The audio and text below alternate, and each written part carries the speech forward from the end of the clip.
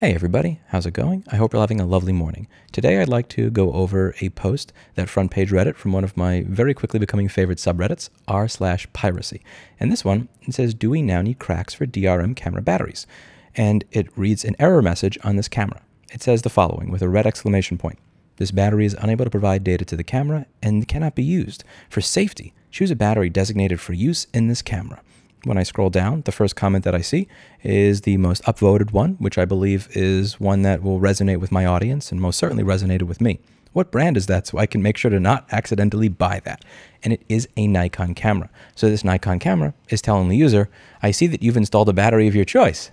Oh, no. You got to buy a battery of our choice, which is most likely going to be made by us at an extreme markup. And the reason this may aggravate the user, for those of you who don't follow digital camera stuff like I do, is the OEM is going to mark up their accessories to an insane extent. One example, the camera I'm using right now. This is a Sony a5100. This camera used to go for about $494 retail approximately. I got it for $250 on eBay used because the flash was broken on it, and I'm never going to use the flash because I'm not using it for taking pictures. I wanted to get a power adapter for it so I could always have it in use without having to worry about charging it for the use of this YouTube channel. And the power adapter from Sony is $140. This thing over here that puts out something like 8.4 volts at maybe an amp max is $140. That costs almost double what a MacBook charger costs. Like, that's insane. There is no reason for that. And there are many people like me that will say, listen, I love Sony cameras. They're amazing. Thank you for making such a great camera. I'm going to buy my accessories elsewhere because you've lost your damn mind. And that is what a lot of people do with their accessories. This is a camera that will actually work with an aftermarket accessory, and the first-party manufacturer is still charging $140 for a power adapter. Imagine what they would do if they could restrict you to only use their stuff with their camera. That would be a mess. And that is why a lot of people are mad at things like this, because they don't want to live in a future where their $500 camera requires a $400 battery that's made by the manufacturer, which is the only one that works. Now, there are a couple of things to discuss here because there is actually a technical safety reason to do something like this. But what I really like to discuss more here than just the technical safety reason is what they also could have done in addition to this. And I want to try and quash any of the fear-mongering arguments you're going to hear regarding what's going on here. So what's the safety argument? Safety argument is that this is a lithium-ion battery, and when lithium-ion batteries get too hot, they can go on fire or explode. And a camera is something that you're very often going to be holding to your face, right up to your eyeball. I don't want something that I'm holding up to my eyeball to be at risk of exploding or going on fire for obvious reasons. I'm ugly enough without having third-degree burns. In all seriousness, what makes sense in these cases is to have something called a thermistor in the battery. A thermistor is a resistor whose resistance changes based on the temperature. So for instance, and I'm just tossing numbers out of my ass here, if you have 10 kiloohms on the resistor, that could mean that the battery thinks that it's 20 Celsius. If you have 100 kiloohms in the resistor, that could mean the battery thinks it's 100 Celsius. So the camera can say, okay, it's 10 kiloohms, probably room temperature, that's good. Oh, it's 100 kiloohms, that battery's probably on fire, turn the camera off. That makes sense as a safety feature. The battery is going to heat up more the more that you use the camera, especially if you're using video recording features and things of that nature that are going to ask for a lot of energy and also make the camera's internal processor warmer, thereby making the chassis and the battery warmer. So this allows the camera to turn itself off before the battery gets the thermal runaway. Thermal runaway is the temperature at which you cannot stop the battery temperature from going up, which means it'll explode. So let's say that a lithium-ion battery hits thermal runaway again. Let's say 100 Celsius, right? You may do something where you say, okay, the battery temperature is quickly going up. Once the battery hits 60 Celsius, we turn the camera off so that even if the battery still keeps getting warmer for a minute after we turn the camera off, it's not going to go anywhere near the thermal runaway temperature of 100 Celsius. Let's say maybe it'll peak at 75 or 80 and then come back down, something like that. That's the idea that we're getting at here. And it makes sense to have this type of feature inside the camera. Now, the problem with a thermistor is that this is a system that is very easy for somebody who is a bad actor to break. If you just simply put a resistor there, you can cheat. So if you put a resistor there, now the knockoff battery may communicate to the camera 10 kiloohms all the time, regardless of what the temperature is, because it's not a thermistor whose resistance varies based on the temperature. It's just a resistor. So the aftermarket battery manufacturer now gets to save, I don't know, 20 cents per piece that they create in exchange for creating something that tricks the camera and is in some way a safety risk because you're bypassing that safety feature. There are a lot of good aftermarket battery manufacturers that are not looking to save 20 cents at the expense of your life that will put a thermistor in there, and many of them do. some don't. And those that don't, oh, that's kind of bad. Now, does this mean that this is the way that this should be dealt with in a very expensive device? In my opinion, no. What could we do that would be a compromise that would allow Nikon to say we're protecting the safety of our customers and allow the customer to have the freedom to use whatever they want in their device? Well, that's a great question. Two things that can be done. The first is that you could have a thermistor in the actual battery socket of the camera. See, any of you remember building computers back in 2000 and 2001 before it was common for people to run programs like Core Temp to see the temperature of their CPU die? Remember back in the day, really long ago, building computers, you would see the CPU socket temperature. Around 2005 and 2006, these applications called Core Temp became popular. It allowed me to see the temperature of my CPU die. So if my CPU socket was 40 Celsius, typically the CPU die, depending on how well the IHS was applied to the CPU, would be anywhere from, let's say, 5 to 15 Celsius higher. So if the CPU socket was 40 Celsius, the CPU die would be, let's say, 45 or 55 Celsius. The same thing can be said for here. Even if you're not able to get a good read on the temperature of the battery is going into a socket. So what you could do is you could have a thermistor in the socket of the battery, and you could measure that temperature as well. So if somebody puts in a battery that they can't confirm is one of their authorized batteries, what they could say is the following. Typically, we have a cutoff with this camera where if the battery goes above 65 Celsius, we turn off the camera. Because you are using a knockoff or third-party battery that we can't verify, we cannot trust the temperature reading we're getting from that battery. So what we're going to do is we are not going to use the battery temperature anymore. We are going to use the battery socket temperature, and that temperature threshold is set way lower. Instead of setting that at 65 Celsius for the battery, we may set the battery socket threshold temperature at like 40 Celsius. And we could say anytime that battery socket goes above 40 Celsius, we are turning off the camera. If you want a more accurate temperature reading before shutdown, what you can do is you can buy a battery from one of these lists of authorized batteries. Instead of doing something like that, what Nikon decided to do is say, oh, you're not using a battery that's on our list. Which, in my opinion, is not a great way to go about it. Now, if you're a Nikon, this probably makes sense, because to add another temperature sensor to a camera like this, not only would you be spending more money, but you would be spending more money to lose money. Again, you would be adding to the cost of the camera so that the customer can choose to give money to people who are not you. They would be spending money to lose money. So I can understand why they would not make that decision.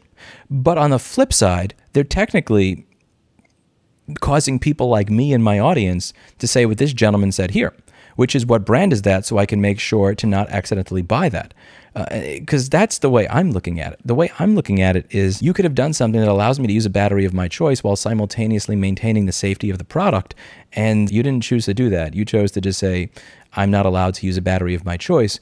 You're locking me into using your batteries, in which case I'm never going to buy your product again.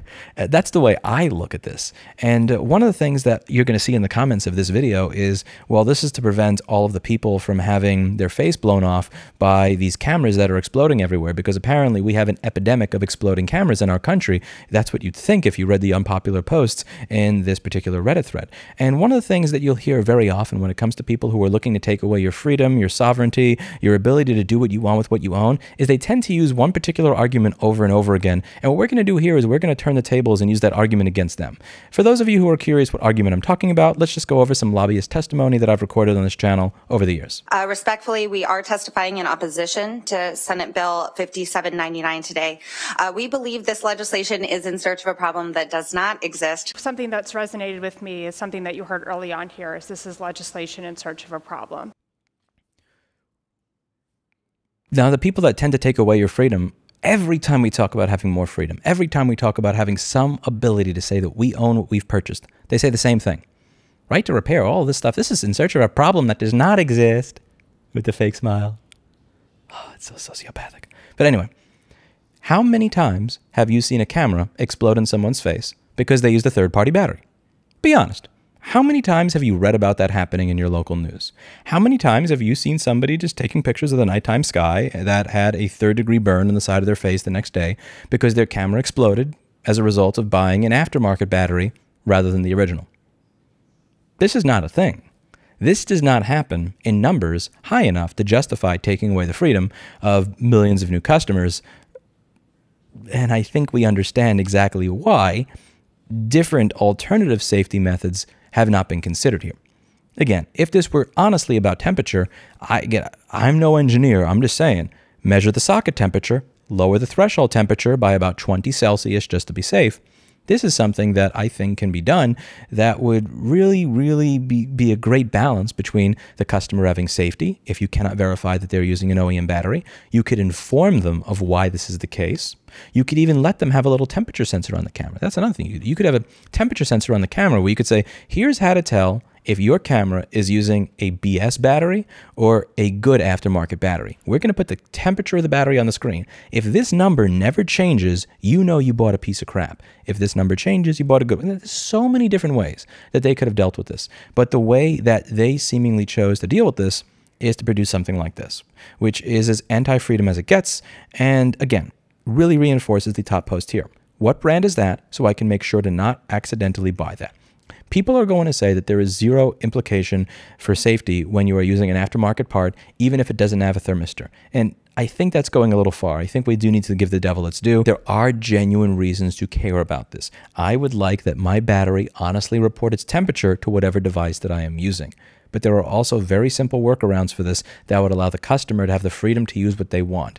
And there's a reason that they're not putting it in there. It's because they want a future, in my opinion, where accessories are priced like this, and you don't have a choice to go somewhere else and buy an accessory that's priced a little bit more reasonably, for lack of a better way to put it. Again, I'm not paying $99 or $140 for that.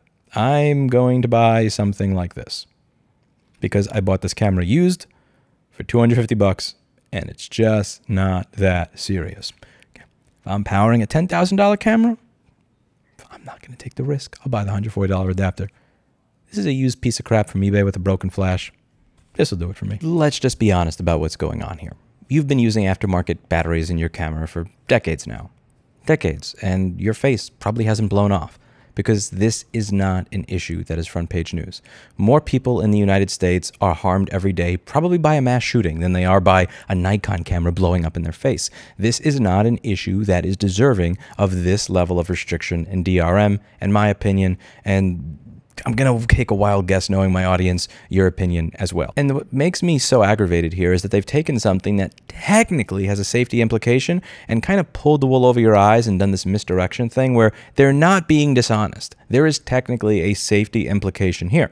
But the way they've pulled the wool over the eyes of non-technical people to get them to go along with this is they've pretended that there's no other way to solve this problem, when in reality, there are many other ways to potentially solve this problem that do not include taking all of your freedom away to purchase a battery that you want to put inside of your camera. And they didn't do that. They chose to go the fear-mongering way. They chose to go full restriction and full DRM when that was not the only way to solve this very fringe problem. Again, I'm going to use the words of the opposition lobbyists that they've been using on me for the past 8 years. This is a solution in search of a problem. I don't see cameras blowing up and exploding around me when I see tourists snapping pictures on a hot summer day, and I live in Texas. If the cameras are going to be exploding anywhere, it's a 109-degree summer that you have here.